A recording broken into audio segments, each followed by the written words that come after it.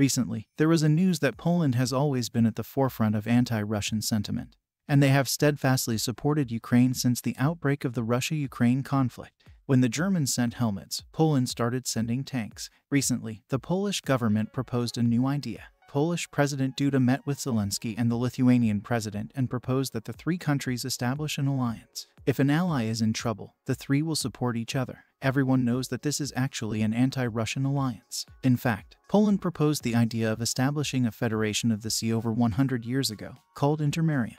It seems that this is about to be realized. What kind of organization is this Federation of the Sea? How was it proposed back then, and why was it not realized? Let's talk about it today. Poland's ancestors were once powerful. The Polish cavalry not only saved Vienna but also captured Moscow and brought Tsar Vasily IV to Warsaw for a surrender ceremony. King Sigismund III was so happy that he even gave the Tsar food. However, the country's power declined after the 18th century. The town of Pińczów, which was once independent, was partitioned by Russia, Prussia, and Austria. After Poland's destruction, the people started a movement to regain independence for over 100 years. In 1830, the November Uprising broke out in Poland, and the insurgent army elected a Polish diplomat, Klepicki, as the president of Poland.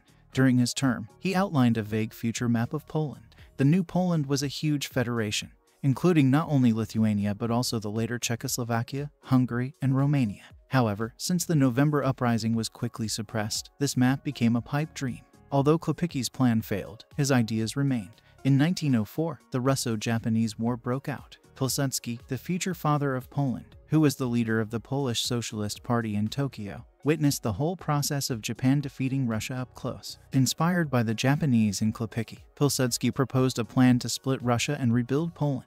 The Prometheus plan was proposed in Pilsudski's mind. It appears that the vast territory and large population of the Russian Empire made it impossible for Poland to compete with it, relying solely on its current territory. The only way to achieve Poland's revival was to incite the non-Russian ethnic groups living along the Baltic Sea, Black Sea, and Caspian Sea coasts to each independently gain their own independence. In 1917, the October Revolution in Russia and the collapse of the Allied powers the following year led to a rapid development period for the Polish army. During the process of withdrawing from Poland, the German army left behind equipment and troops for Pilsudski, providing him with the means to upgrade and expand the military. The Prometheus plan aimed to upgrade the military to establish a maritime federation, which included the Baltic Sea countries of Finland, Belarus, Ukraine, Hungary, Romania, and Yugoslavia, with Poland at the core, in order to prepare for any threats from Russia. At this time, Poland actually had two different plans for establishing a new nation. One was proposed by Dmowski, which aimed to create a single nation-state. He believed that the nation-state had become a trend in the times, and that minority groups within Poland needed to be assimilated. The other plan was the Maritime Federation proposed by Pilsudski, which also had historical roots in the Polish-Lithuanian Commonwealth and the Polish-Lithuanian Union.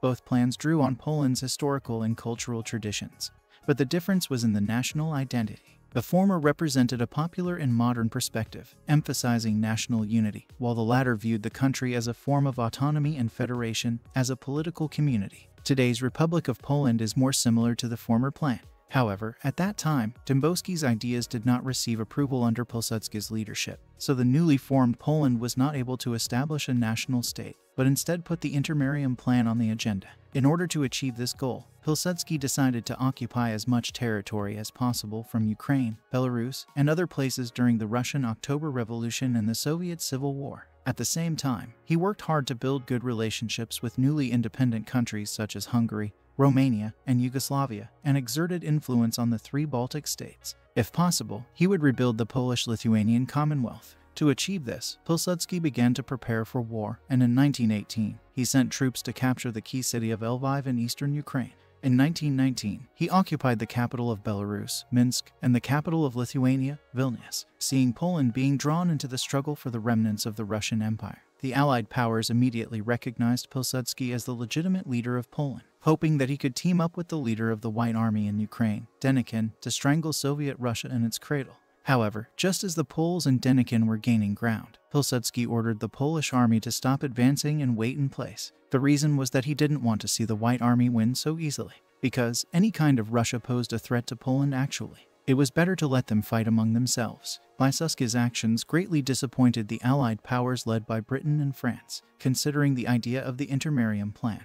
They believed that the Poles were intentionally preserving their strength to build a military alliance that could rival Britain and France. As a result, the Allies would not support the Intermarium plan, and Poland would lose the recognition of the world's major powers. Furthermore, the other countries in the Intermarium plan were not united and had deep territorial disputes. For example, Poland's occupation of Minsk and Vilnius angered Belarus and Lithuania, and Romania annexed Hungarian territory after World War I, which led to enmity between the two countries. As for the deep-seated animosity between the various ethnic groups in the South Slavic region, it made it impossible for them to stand together in one trench. With so many contradictions, Poland could not reconcile them. Therefore, the Intermarium plan was not put on the agenda and was on the verge of collapse. The subsequent Polish-Soviet War dealt a heavy blow to the Intermarium plan. Due to Pilsudski's strategy of sitting back and watching the Tigers fight, the Red Army regained the initiative in the war. After defeating Denikin, the Red Army launched a major counteroffensive that led to one defeat after another for the Polish army, causing them to quickly lose control of Ukraine, Belarus,